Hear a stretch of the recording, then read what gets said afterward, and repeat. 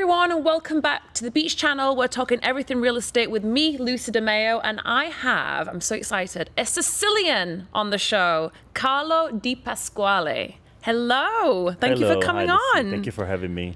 I feel bad because I forgot to introduce Mumu. I mean, she's the star of the show, so Mumu's here, and she seems to be more interested in Carlo, so she's going to sit with you. Well, I love dogs, so I guess she feels it. She knows she feels it. So you're big time in real estate. I mean, we were just chatting. We shouldn't be chatting on and off because we should have the real conversation here. But you're big time in real estate. So tell me about yourself. I've been in real estate for almost 22 years. I've been living in Miami Beach. You don't look old enough. Well, I've been here. I moved here, you know, when I was still a kid. So Yeah. I've been here in Miami Beach in the last 26 years.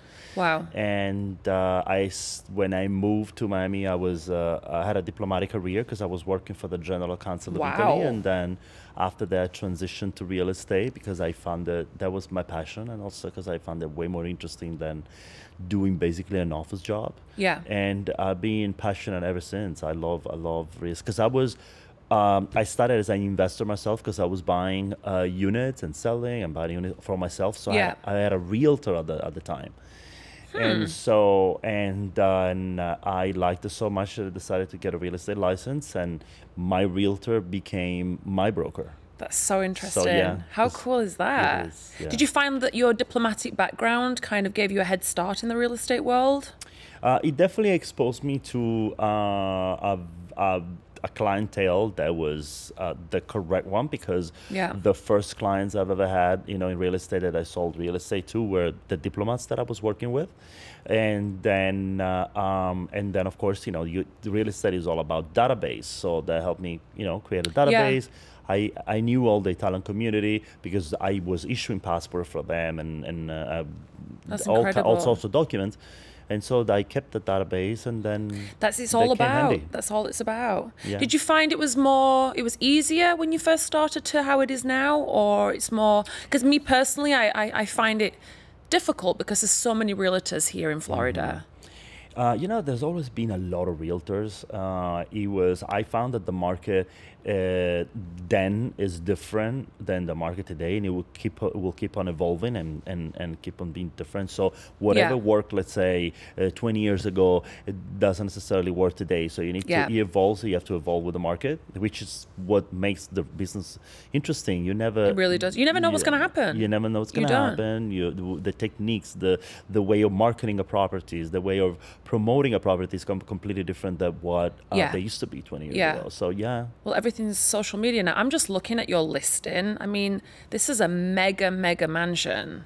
So tell me about it. This is a house in Miami Beach. It's in Miami Beach, an area called Biscayne Point, which is a gated community. It's only a limited number of houses. This house in particular is sitting on 3 lots. And so it's sitting on a lot that is 33,750 square feet. Wow. And the house is 14,060 square feet. That what makes the house very interesting is the fact that it's 225 feet on the water, of linear waterfront. Is this the entrance? Yeah. So you could have a mega yacht. You can have a mega yacht, and also it can accommodate up to 28 cars. 28 cars? 28 cars without even blocking the driveway. So it was a house that was built, not as a spec home, but has a house for the owner. Can you take me to see it? Anytime Can I have you a private viewing? I'd love it. Anytime you want. It was perfect for hosting. It is perfect for hosting events, and that's why the owner built it, because he was a businessman that was hosting a lot of events. We had an event for the boat show, so we had people arriving on their yacht, and the event was indoor and outdoor. So he has a big outdoor space with an outdoor kitchen. We actually hired a DJ, so there was a complete separate area for the DJ that was covered. It's another world. It's a different world. Yeah. And it is a 7-bedroom, 8 bathrooms, and plus 2 half bathroom, but plus a gym, plus movie theater, plus den, plus library. So you can easily convert it into a 10-bedroom house. And for a listing like this, how do you get a listing like this? To all the people that are starting out, I mean, this is like as good as it gets. Yeah, I mean, I know the owners. Yeah. And of course. Well, you're Italian, Sicilian. I mean, you have the suave. I mean, you have the gift of the gab, as we say in England. Yeah, I like the term. Yeah. And of course, it's like it takes. I've been in real estate for many years. So of course, the listings that I was getting, when I first got into real estate, were completely different than the ones I get now. Yeah. But there's also to say that when I first started, I have a lot of listings for condos as well.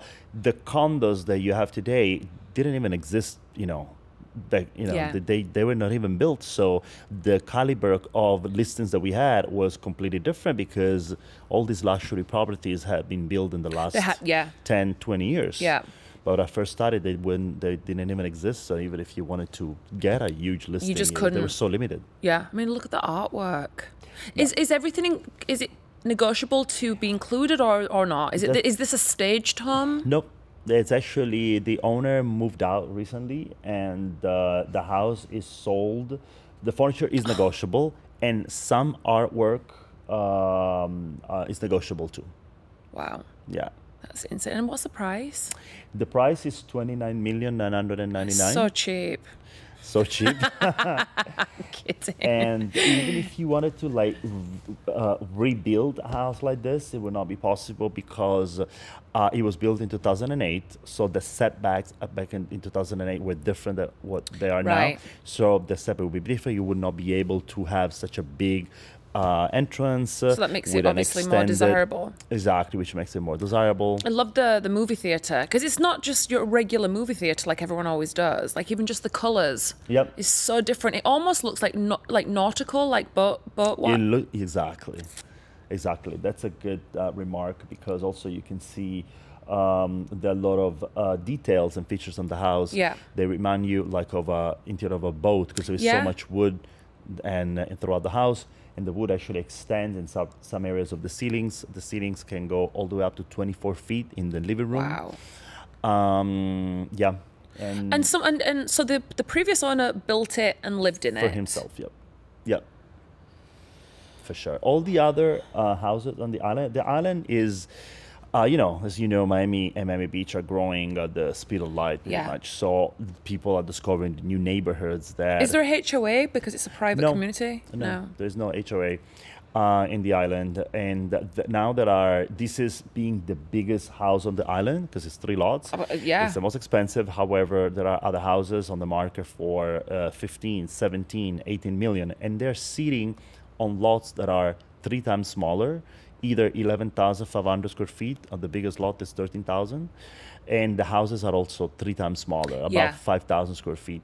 Yeah. This is 14,000. I mean, like you said, this is for someone that's a mega car person. Because, I mean, what house can you have in Miami that can have 28 cars without blocking the garage? 28. Yeah, 28 is not normal. And a big... And then someone that's a big entertainer. Oh, and the gym, they have like the Pilates, everything. They have a full gym. The main feature of the house is the kitchen, because he has 3 on top of in addition to the regular fridge, he has 3 industrial walk-in fridges, all stainless steel. Walk-in? So you open up, you walk inside, there's 3 massive fridges. So you can tell that it was built for entertainment. Have you had an open house? How long has it been on the market? It's been on the market since the really end of December. We listed it after Christmas. Not long at all then. No, but it was listed for 36. Of course, you always come up with a number and then you adjust the price. We had open houses and we had sunset soiree, and we also had event for the boat show. And it is incredible to Have you had any offers? We actually got one, and so of course we can't disclose the thing, but we had one. But also because it's a lack of inventory, because it's so difficult to find a house this big. I know. Look at this. It's stunning. Yeah, this is an outdoor gym. It's just a different world. It reminds me of something from James Bond. Yeah. I mean, I think this has to be like a mega star. It's like a mega star, film star, someone that likes privacy. Like you said, it's on a private island. It's a Oh gated, my, yeah. you've got to be kidding me. That's is that the master That bedroom? is the main bedroom, yeah. Which is, it takes the whole wing, of the house, the right wing of the house. Oh my God, and the stair. Yeah, it's pretty Who impressive. designed it? Actually, the architect worked for the Related Group for Yeah. many, many years. Who are very, very well known. Which are very well known, so Yeah. somebody that had, of course, experience. It's not a known name, but it's someone that was working for Related and Yeah. designed the interior of many It's houses beautiful. and buildings. It's really stunning. It's amazing. Yeah, he also has, as I was telling you, he has a movie theater, he has a den, he has a library, and he has a studio with a walk-in safe. Yeah. The people think it's a panic room, but it's not. It's actually It's a a walk-in walk-in safe. safe. Yeah, which is like a room. I didn't even know they existed, a walk-in safe. It's a walk-in safe. You've got to have a lot of goods to have a walk-in safe. Yes, I guess so. My Right? goodness. That's incredible. You must be so proud to be like It is. the listing agent for a house like this. It is actually. It is a great feeling to show a listing like that. It is, yeah. It's also because he shows so well, and no one lives in it at the moment, so it makes it easy to show because you want to make sure that it's always impeccable. But it's so on such a level of luxury that I guess you're not going to have like, showings every single day, or yeah. We This is usually for a pre-qualify specific the buyer, client. Yeah, because there is also a lot of people out there that are just curious. Yeah. I have a lot most of Miami. I mean, that's I get I get it all the time. I have people calling me and say, "Oh my God, I've been looking at the house for years and years and years. I've always been interested in seeing the inside. Is it possible to come see the inside?" And I'm like, just out of curiosity, no. No, definitely not. Because the outside is beautiful, and the outside is so impressive. Can you see it obviously from where you drive, like when people drive past? Yeah, you can. Oh, look at the outside staircase. Yeah. But also the landscape is impeccable. So people are, there's from when you're driving by, you see how manicured everything is. So people are like, wow, this house is really has the wow factor. It really does. I would give anything to take a look inside. So absolutely. We need to pre-qualify the client. Yeah. It's got 2 docks.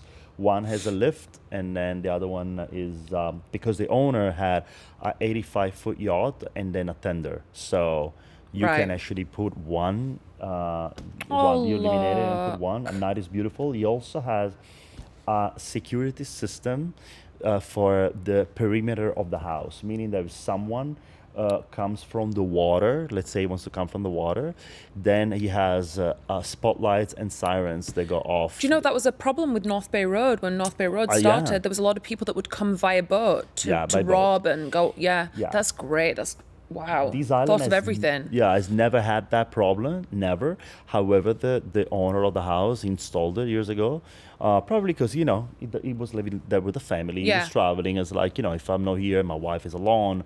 I want to be safe. Yeah, of course. So, I mean, you would, and obviously money's no problem. Exactly. To do all of that. Yeah, that's incredible. Yes, this is the outdoor kitchen that accommodates up to 15 people.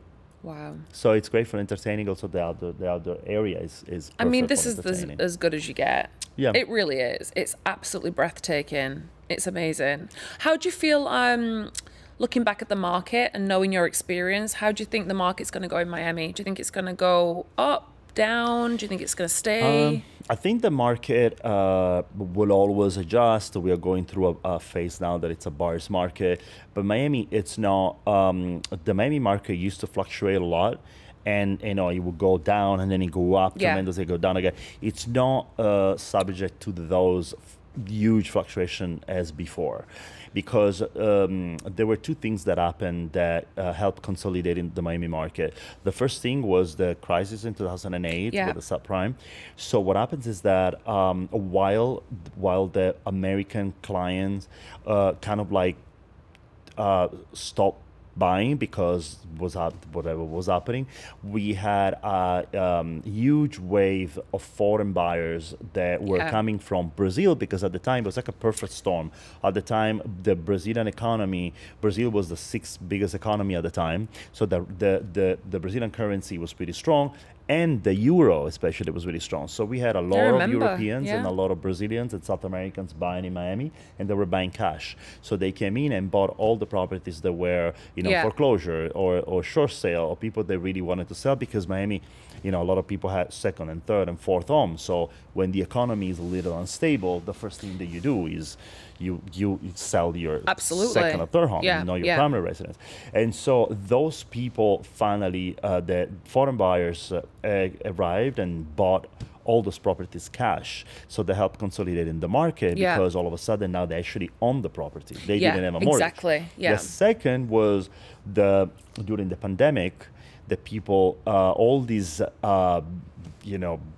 people that came from New York, California, but it was a very high target of buyers that arrived, and they bought these properties. And again, they were cash buyers because there was such low inventory and the demand was so high. But a lot of the times back then, you couldn't get a mortgage. They wouldn't even accept a mortgage. It would have to be cash buyers. For like the Icon, for instance, in Brickell. Yep. They only would allow cash buyers, And also, it was such a strong seller's market that the sellers were like, you know what, it's either cash or nothing. Yeah. So they arrived. So those two things consolidated the market for sure.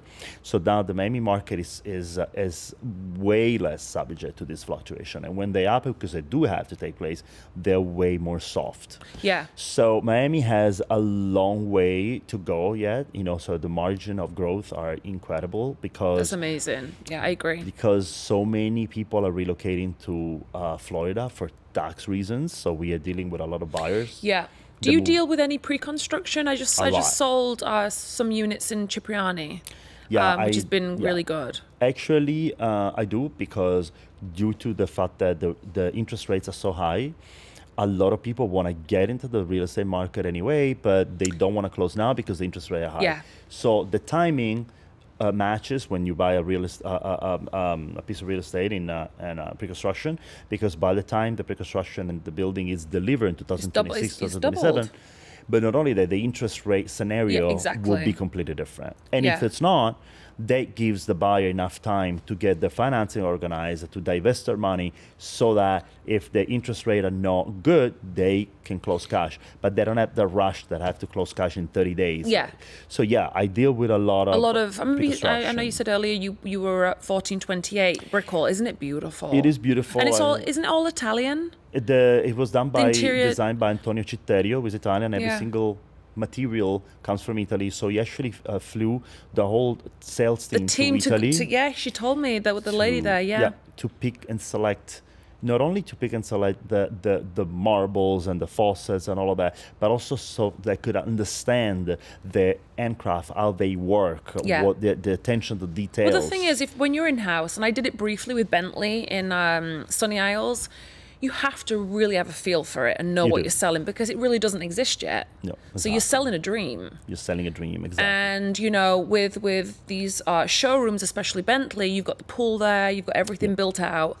But for me, the Bentley was hard to sell in Sunny Isles because every unit's 3 bedrooms. Yep. It's more of a car condo building. Particular kind of buyer, for sure. And Gildeza, the developer, learned a lot from what he did with the Porsche. Not having the sunken down swimming pools. Now they're put it under. Side. There's a lot. You learn from. But then again, Sunny Isles is, not everyone wants to live there, because it takes a certain type of person to live there. Every area has... It really does. ...its own audience, let's put it that way. Yeah, for sure. Where's your kind of farming ground? I've been living in south of Fifth for... a long time. 26 years. years. It's the best place. And I've sold all those buildings in pre-construction, like on South Beach, Milano Grande, that's amazing. I myself live in the Continuum North, so I have always been farming that area. Yeah. And most of my listings are there. And it's funny to live in a building that I've sold. Oh, I couldn't believe it. I can't. I mean, I've never done it, so it would be amazing. Yeah, I was the director of sales of Ocean House, which is this beautiful boutique building, luxury building. Do you do rentals, or do you just do sales? No, really, I don't. I focus on sales, but I do have a team of 14 people under me, and so I have someone that focuses on rentals. Me personally, I don't, but I have in my team that is covered. Yeah. And also my team, who is excellent, excellent. They're excellent. I selected the team in a way that I have. I tend to assign a client to one of the team members based on the language, the background. For instance, yeah, that makes sense. I have a German client, so I say Mark is German. So not only does he speak the language, but they click because of the culture. Vanya was from That would Switzerland. be me being English, being British. Exactly. If you want another person on your team, maybe we can talk. Exactly. So we cover pretty much all languages. I have two Brazilians. I have. That's great. Yeah, one just joined. They come from actually Burma. Oh, Myanmar. really? Yeah. So I mean, they come from everywhere. And is that India? Am I going to embarrass myself now? No, it's right next to India and Okay. Bhutan and Laos, all this area. Yeah, Southeast Asia. Yeah. So we do rentals. I personally don't, but I have someone who does it. Yeah. Yeah, I think it's a totally different thing, sales and rentals. Completely, I yeah. typically don't do rentals either. I prefer sales. It's just, yeah. I mean, once we sell a property, the client said, listen, I'm going to buy, especially if it's a foreign buyers, but you have to help me rent it out. I'm not going to say no. I said, okay, of course I'll do it. Yeah. But I'd rather actually have someone in my team that specializes in rentals because you can't do everything well. I agree with you. You cannot. You need to focus on something. I'm glad you said that because some people really do think that they can do everything well. You cannot. I know you can't. It's impossible, especially in real estate. There's too much involved. Too much involved. So this lady that is way better than me at doing rentals because she's so meticulous. She at the initial walkthrough, final walkthrough, she pays attention to everything. She notices everything for the walkthrough. She also screens the potential tenant like she should work for the FBI. She checks everything. I love that. She checks everything before she puts a tenant in the property. But they're getting now. I mean, even back in the day when I moved to Miami, you didn't have to have 6 months worth of rent in your bank account. Now you do. No, people you have to show that. it. People request a lot of them do. Majority of people do now. And I don't blame them. I don't blame them either. I mean, if I was renting out a home, I would want to know that someone, can stay there. For sure. I don't blame them. It's the more information you gather, the better it is. The more, the safer you feel because and it also makes you look very professional. Well, listen, I could talk to you all day. I'm so happy that you're on the show. I haven't met a Sicilian here in Miami. You're fabulous. I'm learning a lot from you. And I would love to come and see your listing. Whenever you want. And please come back on the show. I would love Carlo, to come thank back. you so much. Thank you for having me. And everyone, thank you for watching the Beach Channel, talking everything real estate. We'll be back soon. Bye-bye.